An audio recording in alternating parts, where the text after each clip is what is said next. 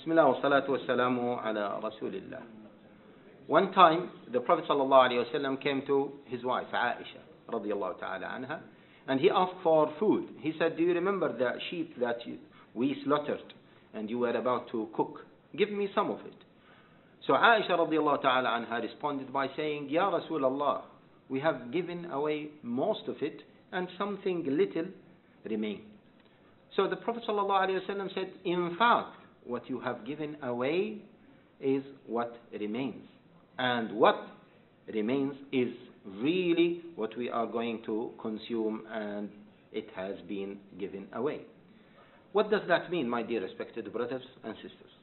It means that what we spend for the sake of Allah Jalla wa Ala will remain for us, and what we consume will never remain for us.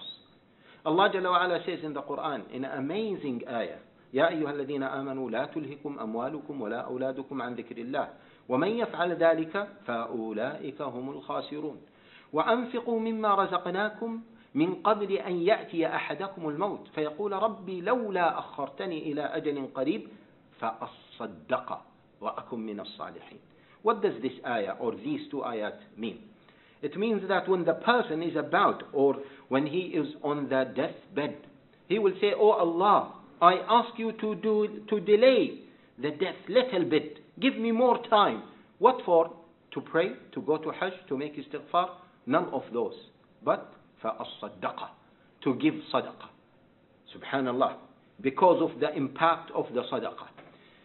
Umar ibn al-Khattab radiyallahu ta'ala anhu said that the good deeds came and to present themselves, and the winner was the sadaqah. My dear respected brothers and sisters, we can talk a lot about the virtues of sadaqah. But needless to say that our brothers and sisters in Syria is really suffering.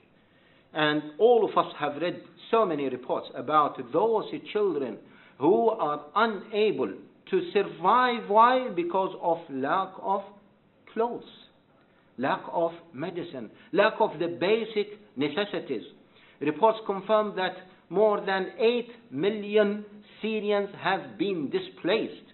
Reports confirm that over 150,000 people were killed in Syria. Reports confirm that there are hundreds of children are dying in this winter. What are we going to do for them? Allah Jalla wa Ala will ask every single one of us. Let us remember the authentic hadith in Sahih Muslim. Abu Ruqayyah reported that the Prophet ﷺ said, on the day of resurrection, Allah Jalla wa Ala will bring one person and will ask him. He will say to him, Oh my slave, one time I became ill and you did not visit me. So the slave will say, how can I visit you, Ya Allah, and you are the Lord of the universe? Allah will respond to him by saying, didn't you know that on that day one of my slaves became ill and you did not visit him? Didn't you know that if you visit him, you will find me there? Means you will find the reward there. Then Allah Jalla wa Ala will say to him, oh my slave, one time I became hungry and you did not provide for me. And the slave will be, one of us will be surprised, Ya Allah, how come this happens to you? Allah Jalla wa Ala will respond to him by saying, my slave, so and so, became hungry and you were aware of him and you did not provide anything for him. Hadn't you know that if you provide, if you were to provide for him, you will find me there, which means you will find the reward of me there. My dear respected brothers and sisters, once a group of people, Bedouin, came to the Prophet ﷺ, and they were devastated, they were very poor, they were hungry, tired. The Prophet ﷺ became angry, really angry, and he gave a khutbah, and he encouraged people to give sadaqah, to give anything as a sadaqah, clothes, food, anything. So people started to give from their clothes, food, as a sadaqah for those people, until the Prophet ﷺ became so happy and so pleased. My dear respected brothers and sisters, something small here is worthless, but it will become priceless on the day of resurrection. I will ask you, my dear respected brothers and sisters, go everyone to his cupboard. Do you use all your clothes, all your trousers, all your t-shirts, all your shirts? Do your children, all of them, use all of the clothes in their cupboards? I challenge that we don't use 50% of our clothes. I'm not asking you to donate 50% of your clothes. I'm asking you just to go and check those clothes that have not been used for some time, for a year or so, because it is very unlikely that you are going to use them. Don't you feel sorry for that child who dies because of weather?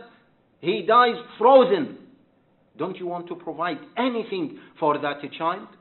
Just go and pick from your children's clothes that they don't use in order to save him. Imagine that one time maybe this happens to our children, to your children, to the children here. Are we going to leave them without supporting them?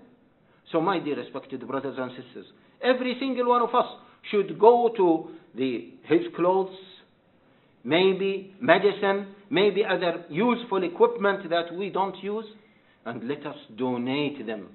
And wallahi, we will see the reward of that on not the day of resurrection, but to start with in the grave. When the snake comes to bite us in the grave, the sadaqah will come to solicit and defend us.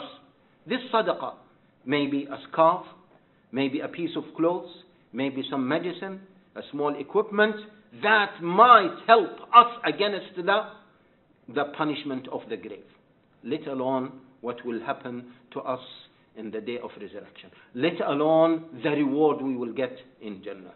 I strongly, from the bottom of my heart, encourage all of you, encourage myself first of all, to go and check, and inshallah we will find plenty of things, of items, of clothes, of medicine to be given as a sadaqah for our brothers and sisters in Syria. And Allah Jalla wa Ala will receive it by His hand, and Allah Jalla wa Ala will nourish it until it becomes so big and to be given to us when we really need it. Jazakumullahu khairan.